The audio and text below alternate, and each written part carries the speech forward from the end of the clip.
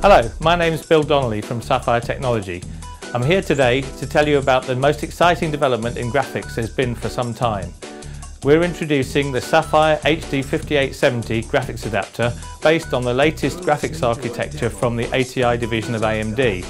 This new processor from AMD is built in their 40nm technology and now has 1600 stream processors, which is double the number of the previous generation. One of the most exciting things about this new hardware is it's the first graphics architecture to be fully compliant with the forthcoming DirectX 11 from Microsoft. Microsoft DirectX 11 will be part of the new Windows 7 operating system and will also be available in Windows Vista as a patch. One of the most important things about DirectX 11 is the ability to use Direct Compute 11.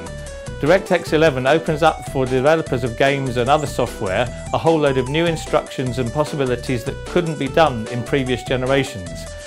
To fully support DirectX 11 features, you do need to have DirectX 11 hardware. If you have DirectX 10 hardware, it will support Direct Compute 10 but not Direct Compute 11. Previous generations of ATI hardware were able to support a feature known as tessellation.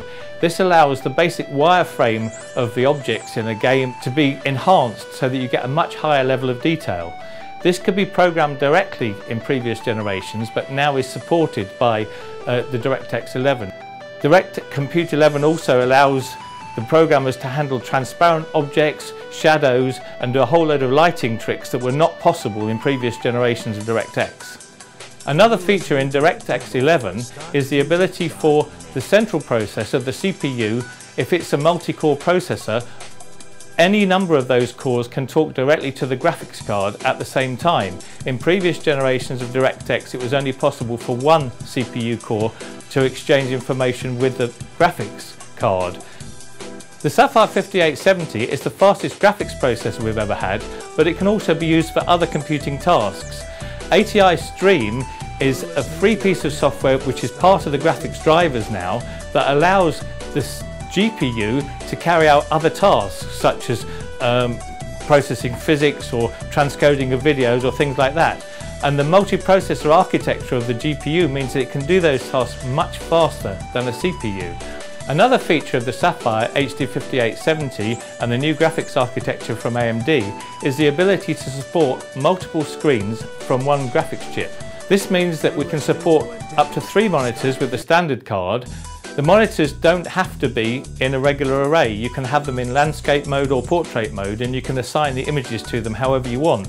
So this means that it opens up possibilities for information systems and multimedia displays, as well as for multi-screen gaming, which is going to really appeal to enthusiasts. You might think that the fastest graphics card on the planet is going to use huge amounts of power from your PC. But actually, because it's built in AMD's 40nm process, the power consumption is relatively low. We're talking about less than 190 watts when active, but the boys at AMD have done a great job with the power management in this chip, and it has an amazingly low power consumption of only 27 watts when it's idling. Like previous generations of our ATI-based graphics cards, the SAPPHIRE HD 5870 has a built-in hardware UVD. That's a universal video decoder which enables you to watch Blu-ray or HD movies. For the first time in the HD 5870, we're actually able to simultaneously stream 2 1080p video streams. So the SAPPHIRE HD 5870 is not only the fastest graphics card on the planet today, but is also the first piece of hardware to properly support DirectX 11 and all of the exciting new features that will bring to your PC. Before I go, I'd just like to give you a sneak preview of something else that SAPPHIRE is going to be doing. Previous generations of our card, we've always brought out special editions. We've been innovators in cooling solutions throughout the years. And like with our previous generation of cards, we will be introducing a new VaporX model based on the VaporX technology, which has been highly reviewed in the past on our previous cards, and will give us the ability to run this new card even quieter and cooler than before, and maybe squeeze a little bit of extra performance out of it. This is Bill Donnelly from SAPPHIRE Technology. Thank you for watching.